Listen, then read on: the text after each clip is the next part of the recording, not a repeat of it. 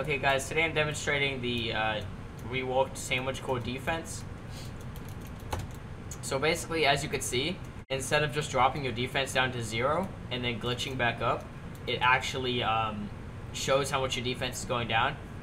And don't mind like the defense scaling. This is not how it will be. We're still gonna rescale it for the solver once this is added, depending on when we add it, probably today or tomorrow. I don't know. What the fuck are you doing, Pewdie?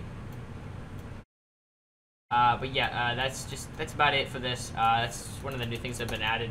Obviously, but also, let me demonstrate this. This is coming back. Here, let me get it out. Alright guys, and now we have this form, alright? It's back, it works in this version. It was never broken. The only reason it wasn't existent is because I had to go back to a older version of Sandwich Core.